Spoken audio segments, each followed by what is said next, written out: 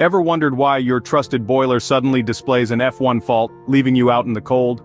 Well, today we delve into the intricate world of boiler repair, specifically focusing on the notorious F1 fault code.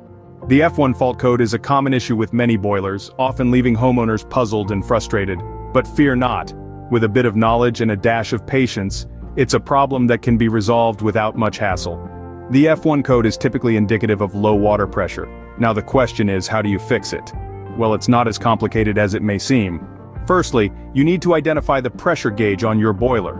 This small, usually circular device will show you the current pressure of your system. If it's below 1 bar, that's a clear sign of low pressure, and the likely cause of your F1 fault. Secondly, you must locate the filling loop. This is a flexible or rigid silver tube with 2 taps on either end. It's designed to allow water into the boiler system to increase the pressure. The next step is to slowly open both taps on the filling loop. You will hear water rushing into the system, and you'll see the pressure gauge start to rise. Once the pressure reaches just above 1 bar, close both taps. Now it's time to reset your boiler. Most boilers have a reset button which you'll need to press and hold for approximately 10 seconds. Then, release the button and wait for the boiler to fire back up. If all goes well, your boiler should now be running smoothly without an F1 fault in sight. If the F1 fault persists, it's time to call in a professional. There could be another underlying issue that needs a more advanced fix.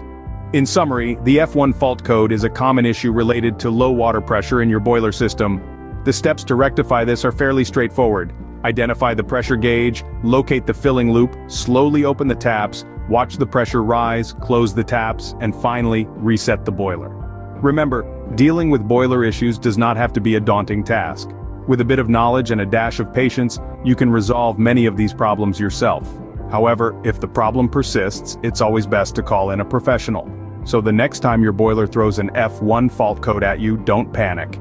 Instead, remember these simple steps, and you'll have your boiler running smoothly in no time. Until next time, stay warm and keep learning.